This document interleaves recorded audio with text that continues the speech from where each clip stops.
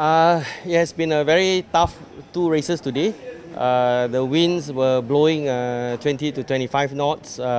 So in the first race, we actually broke our sail just 2 minutes before the starting signal for our class. So we managed to change to another sail, but we didn't have a strong wind sail, so we used a very light air sail.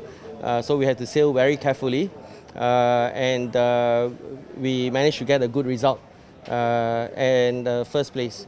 The sail broke because it was set up wrongly. So when we hoisted the sail, it got caught on the feeder, and then we just tore our sail because of that.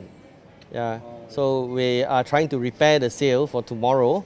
Hopefully we have a strong wind sail for the race tomorrow if the wind is strong. Our strategy tomorrow is make the least mistake, hang on to the two big boats in front of us, the Russians and Imagine from Thailand, and hopefully get a good result from it and make as little mistakes as possible.